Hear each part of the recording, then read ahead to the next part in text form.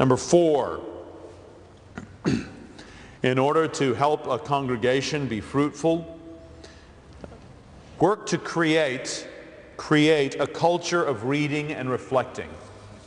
Create a culture of reading and reflecting. You know, I've had a couple of interesting conversations since I've been here, one up in Brisbane and one down here in Sydney, with folks talking about what do you do when you're in a social setting where the people just don't read as much. Well, you know, one of the first churches I worked at up in New England, that was very much the case. You know, I began working with a sort of youth group and a young singles group where nobody ever read a book. I mean, it just wasn't what was done. And what I found there is slowly but surely, it would affect the kind of books I would recommend, but I would just start reading books with people. And I found that as they did that, they would learn the benefit they could have by putting in that kind of effort. So I think you have something at stake. You have a way to bless your congregation if you can lead them to create a reading culture in your church. And you want to think, well, how can you do that? One way I try to do it is by giving away a lot of free books. So we have the Sunday morning service, we have the Sunday evening service, and we have the Wednesday night Bible study. Now, not everybody comes to the Wednesday night Bible study. As I say, there are 50, 100, 150 maybe that come to that. That's still a lot of people. Sunday night is far more informal. I'm dressed, for instance, like I'm dressed right now for Sunday night. Sunday mornings in our setting, I'll have a suit on. We want to be a kind of mainline Protestant church in camouflage. We want like a straying Methodist or Baptist or Presbyterian to be able to wander in and think nothing odd's going on here. And then as they sit through it all, they begin to realize, this is different. But we don't want to tip them off just by the way we're dressing. So we try to look what would be normal for that kind of church. Anyway, that's our contextualization. But so in that more formal service on Sunday mornings, I don't do this. But on Sunday nights and Wednesday nights, I always begin, I've been doing this for 15 years, by giving away a book, or 2 books, or 5 books. So right after I finish the announcements, when it gets to be time to move on and do other things, before I move on, at the end of the announcements, I'll say, look, I've got a book here by John Piper on the lives of Augustine, Luther, and Calvin. Would anybody like a copy? They put up their hands. They know that they have to read it. If I'm giving it to them, they're pledging they will read it. And so then I'll give them a copy. Okay, I've got 2 copies of J.I. Packer's books here, God's Words. Great study of doctrine of Scripture. Anybody want this? And I'll throw out a couple of copies of that. You do that over 15 years, it accomplishes a lot of things, you know? You teach them who good authors are. You know, you do that once, it may not matter. You do that a few times, well, you know. You do it for a year, well, they're certainly learning. You're going to be giving away a lot of copies of books by Don Carson. You know, Showing the Spirit, here they are. The Cross in Christian Ministry. You know, How Long, O Lord? The Difficult Doctrine of the Love of God. But then you do that for 15 years. You know, and I think by God's grace, one of the things that I found is the congregation likes to read. There are hundreds of people in the congregation who like to read. And they know good stuff. So often the kind of things people buy are just not very good. They're easy to eat mentally, but they don't leave a good taste in your stomach, and they definitely do not build up your spiritual body. Well, that's not the kind of literature we want to give out. So by only giving out good whole grain stuff all the time, it may not initially taste as good, but it bears really good fruit. Kind of like the Hebrew boys in Daniel 1.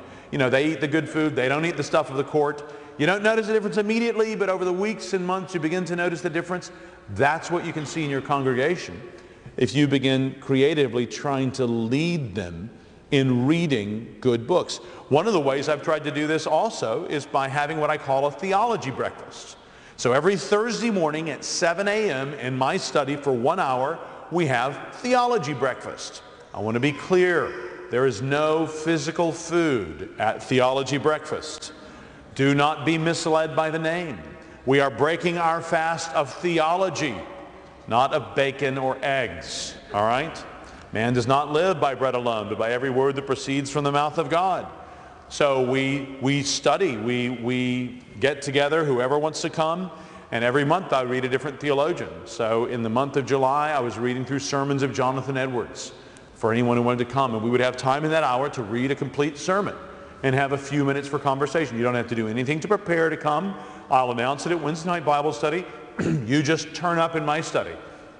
And I read, well, actually, I make everybody go around, give their name, and give some fact about the person that we're about to study. So everybody slowly gets educated about this person through each other, sleepily giving, he was American, or, he was married, or, but some people will throw in some meatier facts. And then we'll have most of the time just reading the sermon, and then there'll be a little bit of time for conversation about it. Well, slowly but surely what I'm doing there, I'm underscoring, like to a young Philip Van Steenberg, I am underscoring to him theologians that are worth his time to know. He knows that I have highlighted C.H. Spurgeon for a reason. I've highlighted B.B. Warfield for a reason. I have highlighted John Bunyan and John Owen for a reason. He should give attention to these people. And that's what I do every year, just working through a different theologian every month. Practically for me as a pastor, I find it useful to keep a stack of books to give away. So if there's a book I know I'm going to use a lot, John Stott's Basic Christianity.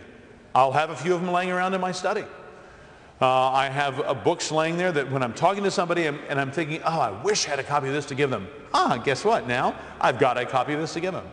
And when I want to grab for one and it's empty, then I just tell Philip, could you get me, 5 more of these so that they'll be filled up for next time I want to recommend that book. Because if you're anything like me, there are just a certain limited number of books you tend to recommend. You don't recommend everything, and if it's a one-off recommendation, I'm not looking to keep copies of those anyway. I mean those books like Packer's Evangelism and the Sovereignty of God that I must have recommended 1,000 times, literally, so far in my ministry. So you're looking for books like that. They're going to be useful. Keep multiple copies of commonly recommended books around. And of course, some of you are wondering, well, how do you pay for all this? Convince your congregation to give you a book allowance. Now, when you're a young minister, that book allowance may mainly be used to build your own library. And I still use that book allowance in part to build my library. My library is pretty built. I mean, I've got the reference works I need. I've got stuff like that. I still buy new books. But I'm not an acquisitions library. I'm not trying to get everything in that comes, and my shelf space is valuable at this point. So for me, increasing percentage of that book budget gets used all the time to try to buy books that I can give away to others. So you may find in ministry, as you get on in ministry, that you have a library that you're satisfied with, it's serving you well, but you could still use a book budget in order to try to help create this culture of reading and to understand God's Word more by the members of your congregation. Well, there's lots more I could say about that, but I want to move on. Number